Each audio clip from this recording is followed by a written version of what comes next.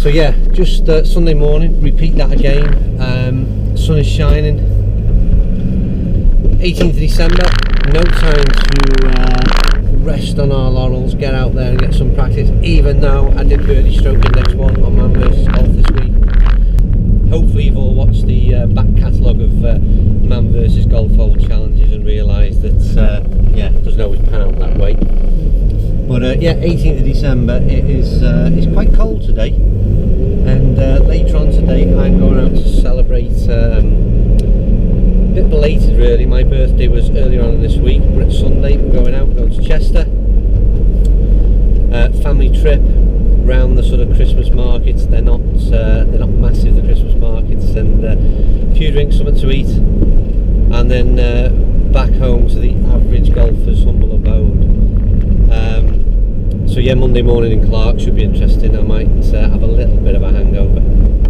See what happens there tomorrow. We're waiting on the Cobra 1 lengths, which I know that a lot of the big boys have reviewed already. It's a change in the thought process, I suppose. All brought about, I think, pretty much by Bryson DeChambeau, is it, or DeChambeau? I don't know how you say that. But he's the guy who sort of led the way in this, certainly in terms of the tour anyway, but where he's got the sort of science from it all, and but King Cobra followed suit anyway and brought out a set of clubs, so can't wait to get hold of them. And the issue was, obviously, you can't just, normally they send one club, which will be a 6 or a 7 iron, which obviously is what we do the testing on, but it's impossible to, for the test on this, you need a full set, but you certainly need a cross section of clubs, so pitching wedge, 7 iron, 4 iron maybe, so you imagine all those things in the same shaft. I imagine it's going to feel pretty weird. So I think it's a 7 iron shaft length is in all the clubs.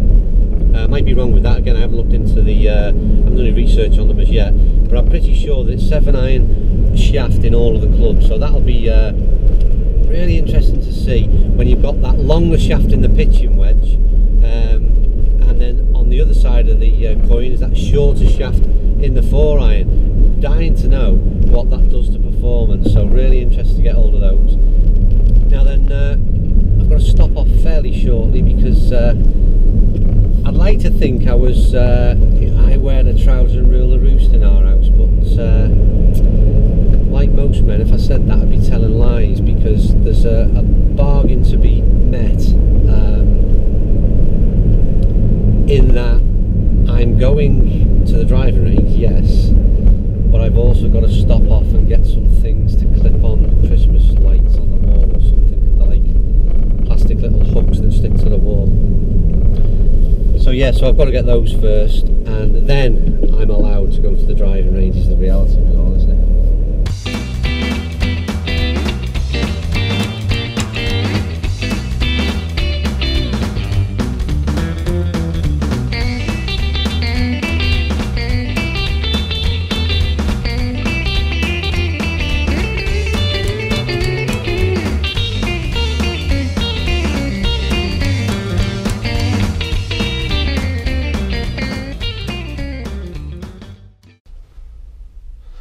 Got.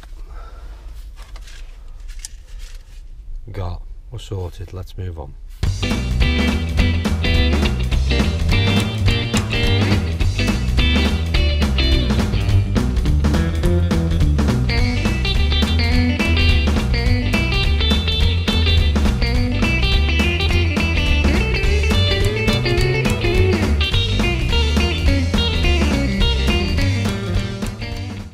Good morning at the range, really enjoyed it. Good bit of practice. Actually hitting the ball really well, which is quite surprising, but oddly enough I tend to play better golf during the winter months. I can't get this card out. During the winter months, because I just seem to have more time on my hands. So with the website, and the website being chuplo.co.uk, that's my diamond slippers, by the way. Yeah, I play better golf in the winter months because I seem to get a bit more time on my hands, a bit more time to practice. Very much involved with the sort of workings, the administration, upkeep of the Chuplo website during the busy summer months, because really that's the core. all the reviews are coming in, plenty of activities with the golf clubs themselves.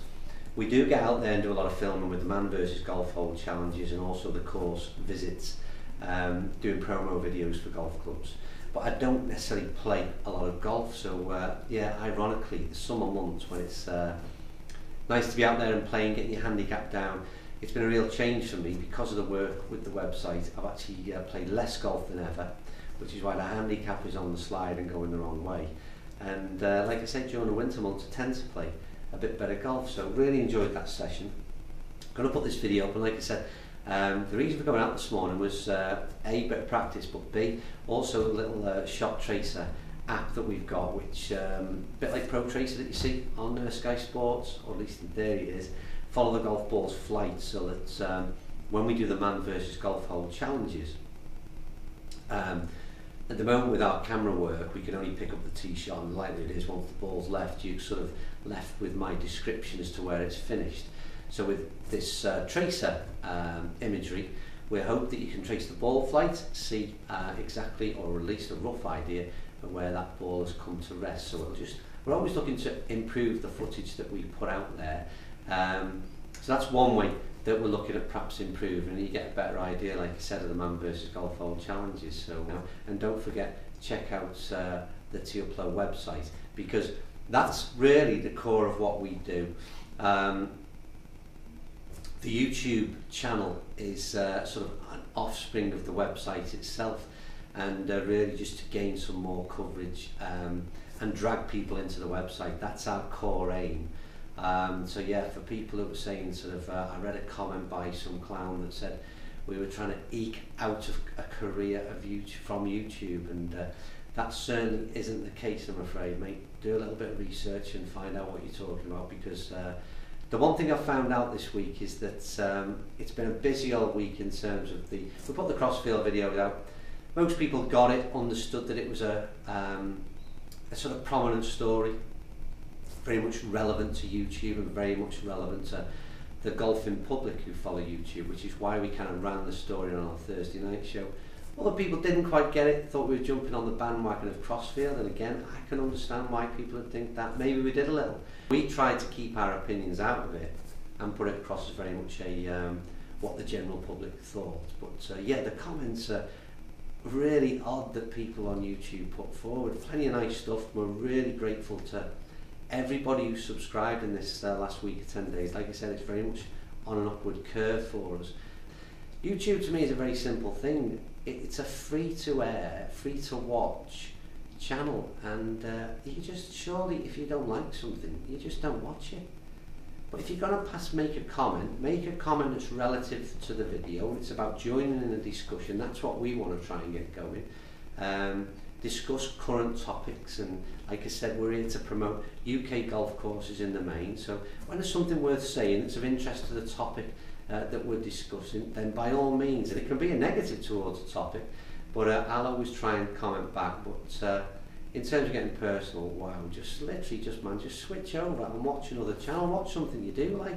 Surely you must be really, really bored if you A, watch something that you don't like, and then B, take a little bit more time out of your busy schedule to actually pass a comment on something you don't like. Incredible. Anyway, that's enough of the rant. I'm having an enjoyable Sunday morning. So yeah, practice over, back to the editing. Tomorrow I'm going to take you through a little video about tealplough.co.uk, how the website works and what this whole thing is about, for me personally, the average golfer, and for tealplough.co.uk. So thanks for watching that.